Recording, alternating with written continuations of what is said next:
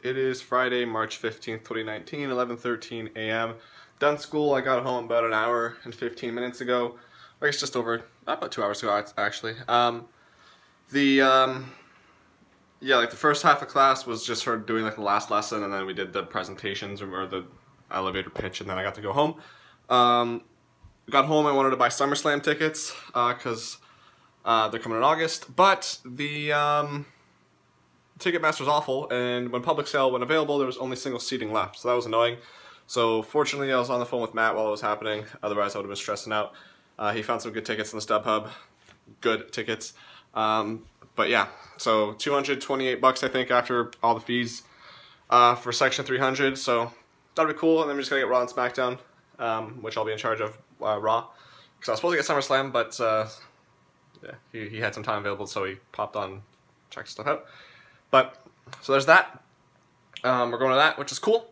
Speaking of things I'm going to, Slipknot, Bring Me the Horizon, I think I already mentioned. Slipknot also touring with Volbeat, Gojira, which I've never seen before, and Behemoth, which will be the second time I've seen them, just by accident. So Trivium's the other band I've seen more than once, and then Slipknot will now be the second band I've seen more than once. And Behemoth by accident, just having opened up for Slayer last year and now this year, so with Slipknot, so that's cool. I'm excited about that. I got Jerry Seinfeld coming up in May as well, which I'm super happy about. But yeah, and then also, side note about Slipknot, so yesterday it came out that Chris is suing the band, I guess because there's something to do with money. I don't really completely understand it, but my understanding is that Corey and Clown had some separate accounts where merch... Hold on, let's get about... What? Oh, they did play today. I forgot to at least play today. I thought they would play tomorrow.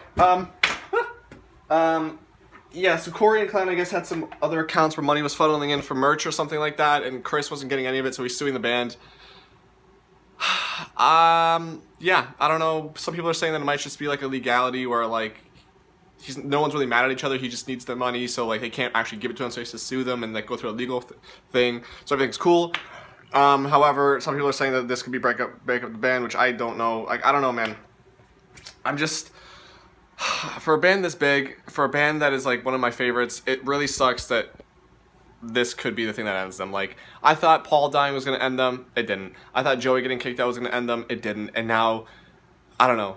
If a third member leaves or gets kicked out, I mean, is it, yes, obviously more than half the band is still the original members, but like, it's just, I'd rather them not do that, especially me going to see them. I'd love to see them with the 7 original members plus the 2 extras, but we'll see. That's just the thing that's going on, and it's just, we'll see. Like I said, it came out yesterday, we'll see how that progresses, but the show's in the summer, so plenty of time to get that figured out and potentially canceled the whole show, so yeah. But what else is there? Speaking of Leafs earlier, there is like 11 or 12 games left in the season. They are currently 3rd in the Atlantic, something like top 5 or something in the league. Boston's ahead of them, and they've been playing, so this season, like, has been so frustrating, because I saw it right from the start, but I was like, maybe it'll get better. It didn't. Slow starts, they just kept starting slow, They play the first period bad, and then start playing later on. They've just, for the team that added John Tavares, and like, that should be better, they should be better than they are. And like, yes, top of the league, cool, but their play isn't, you can, just run the eye test, it's not good. So it's just been really frustrating watching them. And the last couple of games have been awful. They played on Wednesday, they played, someone, don't remember who, don't care. Chicago, that's who it was. They went down 4-0 in the first, and then it was 5-0 at some point, and then they battled back to make it 5-4, but still, like, unacceptable performance. Monday they played Tampa, who is just far and beyond the best team in the league. They have like a 20% chance to win the cup, I think, which is unreal. They lost to Tampa 6-1 or 6-2 or something like that. Despite the fact that the other 2 meetings we've had with them this season were actually really close games, really good games. Before that, there was, I mean, multiple times this season, we've just come out and sucked. And so many times this season, you've heard, oh, we gotta play for each other, you know, we have to start on time. Like, well then do it! You've been saying this since like December. Or earlier even. Just do it, please! The playoffs are starting, please stop playing like this. it's just frustrating. So hopefully they figure that out. They play Philly today, Ottawa tomorrow. Given the fact that they've just been absolutely embarrassed on home ice the last 2 games, if so the third period against Chicago was hands down, seeming part of the second. I watched part of the second and then I turned it off. But like I came back for the third period and oh my, they were flying. They were so dominant, so good. That is the team that you should be seeing every single night, and it's not. So hopefully that starts happening, because Jesus Christ, they need to start playing better. But yeah, so right now, like I said, the standings, they're behind Boston, which is so annoying because literally Boston went on a 19-game point streak. They didn't lose in regulation since like January, and they finally started losing. And so basically with all that point streak happening, at least we're still like 4 or 5 points behind them. They start finally losing. They're like a 3-game lose streak now. Leafs haven't won. They've been getting blown out. We should be contending for home ice advantage here, and yet we still can't get ahead of Boston. It's pretty much confirmed we're playing Boston, unless by the hand of God, like Montreal goes on a hot tear, Tampa starts losing, Boston and Toronto start losing. Like, it's confirmed Boston, Toronto first round again, just like last year. But it's just, we should be getting home ice advantage. I think Boston plays tomorrow. Toronto again plays 2 games in a row. So, I mean, if we were to win today and tomorrow, and Boston lost tomorrow, we would be tied with them in points, but I think we have more road overtime wins, something like that. I think that's how it works, so we would go ahead in the standings. I just want a home ice advantage. Oh, it's just annoying, but either way, my prediction still stands. I've been saying since like 2013. Toronto is going to at least the semifinals this year. Might make it a cup final, I don't know. But their play, it's kind of sketch, but I've been saying it, so I mean, I still believe it. They're going to beat Boston in the first round, Tampa in the second round. I don't know in the semis they're going to face, but if they beat them, they'll be cool. Then this whole playoff run is going to just bolster their confidence, give them so much experience and knowledge, and next year they're going to tear, win the cup, and that's that. That's just how it's going to happen. That's how I've said it's going to happen for the multiple years. So that's what's going on there. What else has been happening? I cleaned my PC. I did a nice full tear down and clean every 3 months, so I did that.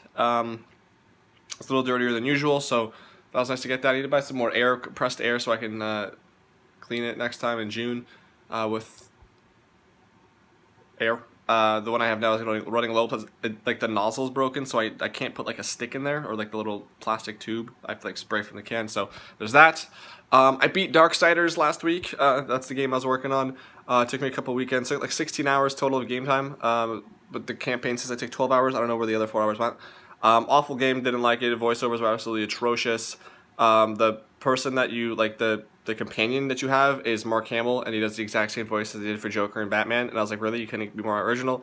The main guy, War, that you play, he always is pissed off. He's like a 13-year-old that's always pissed off. Like, no matter what the situation is, he's always talking like he's pissed off. It was just so annoying. Gameplay wasn't anything special, so that was done. I started working on Return to Castle Wolfenstein, which I'm not really liking that much. I have a couple hours in, and I think it's like an 8-hour game. It plays a lot like GoldenEye.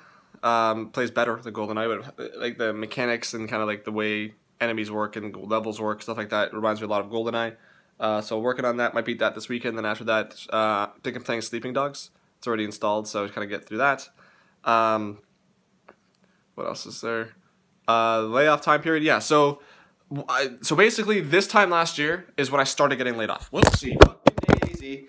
Okay, that was embarrassing. So this time last year is when I got laid off, and like I started not like I was officially at this point last year I was out of a job.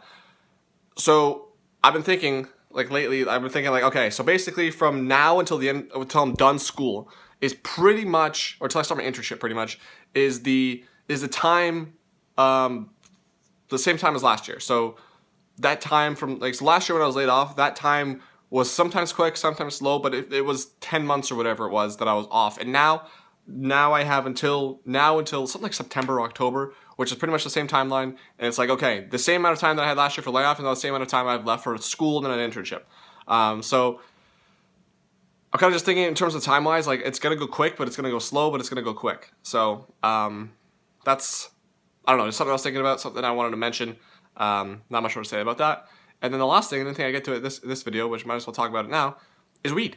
So it's supposed to become legal to sell in stores next month. I may or may not get some, but basically, when I smoked weed in December or whatever it was, for whatever reason, ever since then, I haven't had a craving for it. Like, before that, I would think about weed, and I would get a craving. Like, I'd randomly get a craving, or if I think about weed, I'd eventually get a craving from just thinking about it. I'm just talking really fast. But ever since then, I haven't really had that craving, which is weird, because I didn't get high. Nothing happened when I smoked it, and it was, it's strange. It's almost as if, like, I'm totally at peace and I was never doing it again.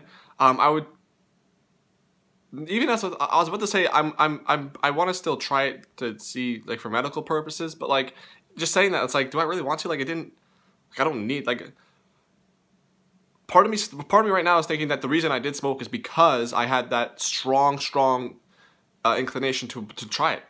But I haven't felt that, and I haven't, like, when I think about it right now, like, will weed help me? It's like, I don't know. I think the reason I smoked in December was because I just was so addicted to it that all these years later I needed to smoke it, which is weird.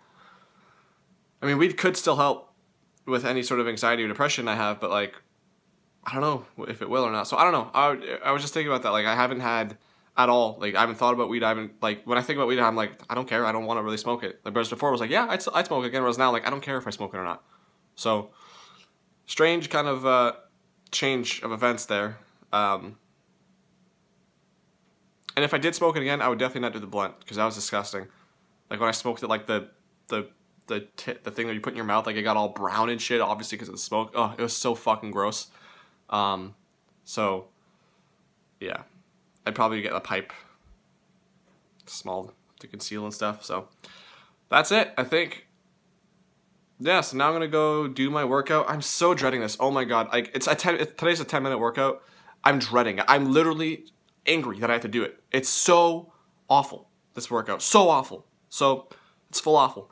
So I'm gonna do that, and then I have the rest of the day off. It'll be about midnight. It'll be about noon when I do that. And then I have about 13 hours to just chill and do whatever, because I'll go to bed around 1. And then, yeah.